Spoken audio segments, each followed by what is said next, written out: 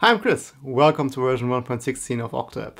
It has been a while since 1.15 was released in June, but I was not lazy, so let's see what 1.16 can do. There are two main new features. One that was highly requested, but I also spent a lot of time rebuilding the main controls interface. They may look a lot like before, but everything is rebuilt from scratch. So why would I do that? The old system was quite limiting and was preventing me from adding new features. And of course, everything should also be just a little bit more snappy than before. So what's actually new? There's no support for the CancelObject plugin, a really essential plugin to use with the Octoprint. For those who don't know it, it basically allows you to cancel a single object instead of the entire print in case something goes wrong. It's actually really cool.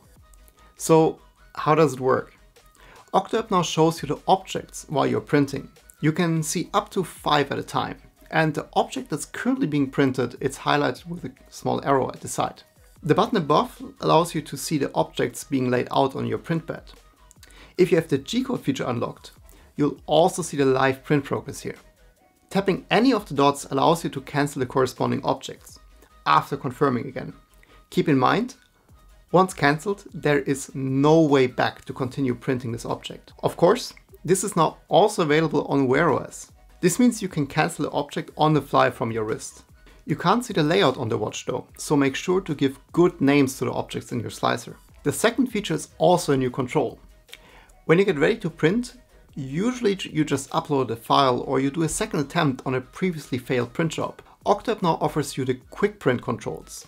You see your last uploaded file, the file that's currently being selected in the web interface, and your last failed or succeeded prints. You can either directly start a print with a single tap or open the file details first.